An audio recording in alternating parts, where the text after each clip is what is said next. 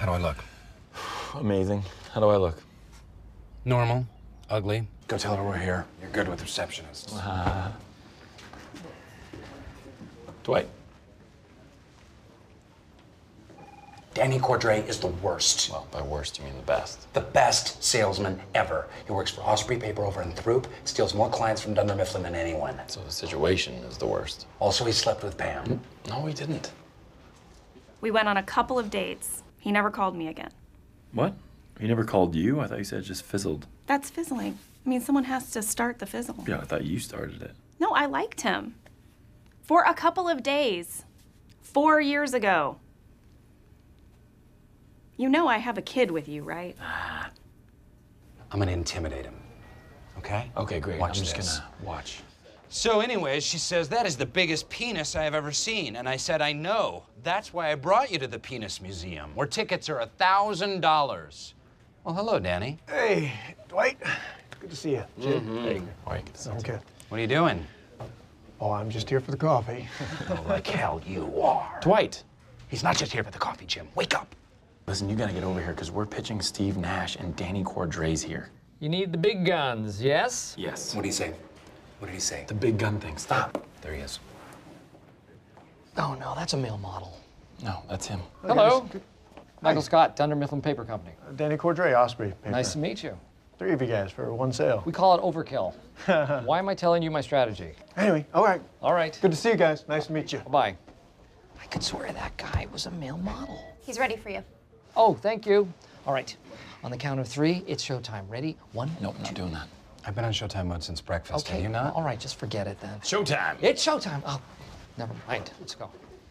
Michael, I'm going with Danny. Oh. How do I feel about losing the sale? It's like if Michael Phelps came out of retirement, jumped in the pool, belly flopped, and drowned. You know who we always lose out to? Staples, the big guys. Osprey? They're a small company. They're smaller than we are. How do we combat this guy?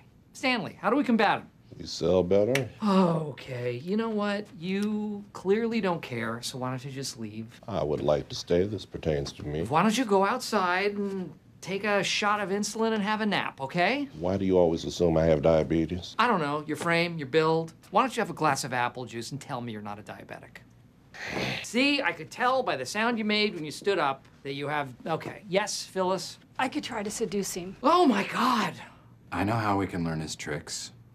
Meredith was the perfect choice to play the head of the company. Her lunch break lined up with our appointment with Danny, and that's it. Yeah. Hey, it's my mug.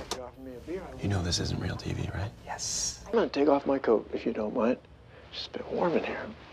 Hello. Oh, no, don't. People can't keep their true natures hidden for long, and this guy is smoldering like a tire fire. Testify. Okay, he's not that good looking. Yeah. I don't understand why everybody's obsessed He with is this. that good He's looking. very, very handsome. Okay. You're an exec at Pennsylvania Solar Tech. That sounds fake. I told you, you're an exec at Stark Industries, a corporation you... Meredith. Oh, Manuel. This is Manuel, my cleaning man. He doesn't speak any English.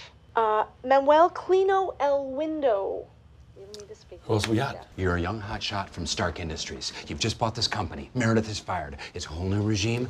He's got to pitch to you now. Okay, Stark Industries isn't real. I run Google. Larry and Sergey Great, brought me sounds in. awesome. Just have him pitch to you. Yeah. This is Esteban, another cleaning man. He doesn't speak English either. Esteban El Floro. Danny, listen, you have to understand that we are not normally like this. We wanted to know your tricks. We wanted... Tricks? There's no tricks, man. I'm just a good salesman. You want to copy that? You can't copy that. You are. Stop it. Stop. You are a good salesman. And because of that, I want you to work for me. Sure. You seem like a fun, professional guy. So you will. No! Hold it. Your wife and I went on a few dates. Did you? Yeah, way back. I'm just kidding. She told me about it. Oh, God. She was not into me. Oh. Obviously. I don't even think she called me back. You snubbed her. Dwight, please. Let me handle this, Jim. Drop the act, CORDRAY.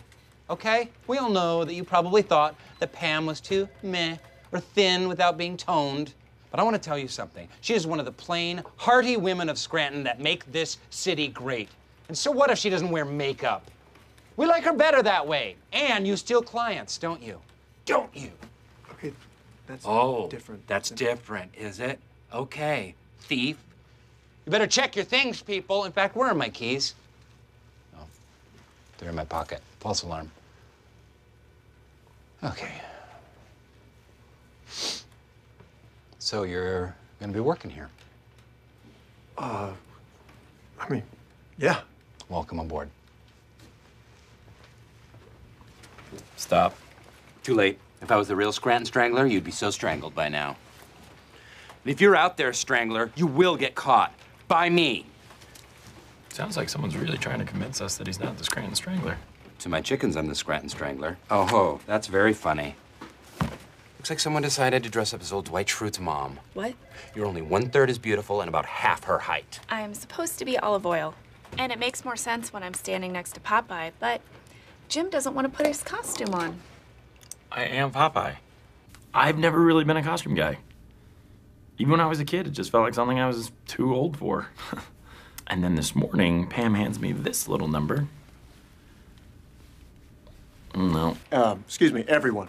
I want to invite you all to the Halloween party I'm having at my bar. You own a bar? Public school at exit 11. That's a great name. You're hilarious. Hey, man, can I get a +5? It's all guys. Hey, what's the crowd like, Danny? Our age? Okay, I don't think that she would leave Jim for Danny. I don't know. They're both handsome. Pam is gonna choose whoever has a scent most like that of her father. Does anyone remember what her dad smelled like? I think. Hey, gang, quiet. Here she comes. Did you hear about that Danny guy? Heard he used to date Pam. 4 years ago, when I was in Stamford, Connecticut, and dating someone else, Pam went on 2 dates with Danny, which was obviously the greatest love story ever told, given how much people are walking on eggshells around us. We were basically Romeo and Juliet. That's right. Except where Juliet doesn't have that great a time and Romeo doesn't call back after 2 dates. Yikes. But I've learned to love again. He's a cartoon sailor. And he looks so handsome in his uniform, please. No. Luna, if you want us to skip this party, I don't care. I am never gonna forget what Danny did to Pam. I forget nothing. I'm like an elephant in that way. Hey, Danny. Hey. I'm really sorry, but we can't come to your party tonight. I was looking forward to throwing some darts with you guys. Okay, well then, I mean, maybe we could do it like next Halloween. For sure. We're just like totally caught in the middle here. What are you talking about? Well, Jim and Pam basically begged us not to go. Jim and Pam really don't want you to go? They're really upset about the whole Danny situation. I'll talk to them. Yeah, but just don't tell them that we said anything to you, okay? Or you're dead. It's crazy. That is crazy. We would never care if Andy or Kevin went to your party. Look, I'm just glad we can laugh about it because I was a little nervous about coming to work here with, you know, our history. Oh my gosh, everyone keeps blowing that out of proportion. It's not even a history. Exactly. It's like you guys had some long relationship, right? 2 or 3 dates. It was 2. Was it 2? I thought it was 3. We had plans for a 3rd, but then I don't know, you never called me back, so. Ooh, you can't handle the truth. Well, that does not sound like me. Yeah, it was though, that's what happened. Hey. Hey. It's the same party, huh? When you work hard, you play hard around here. Even if you don't work hard. Oh, here's something. Why didn't you ever call Pam back? Serious? Yeah. I mean, I'm not saying that everybody has to fall in love or anything. I'm just saying, but to, not even call her back is. You know what it was? I think she gave me her number, but then like her 4s look like 8s and. Could be. But you also called her the second time, so you had the number right. Halpert, you looking for someone to bang your wife? I didn't call her back because she spent the whole day talking about you. She was obviously in love with you. I'd remember talking about Jim. That wasn't it. Just tell her the real reason. I didn't call you back because I thought you seemed a little dorky. Hey, man. Thank you. Thank you. I got it. Now I know. You thought I was a little dorky. You know? Okay. Well, excuse me. Who doesn't call a dork like that back?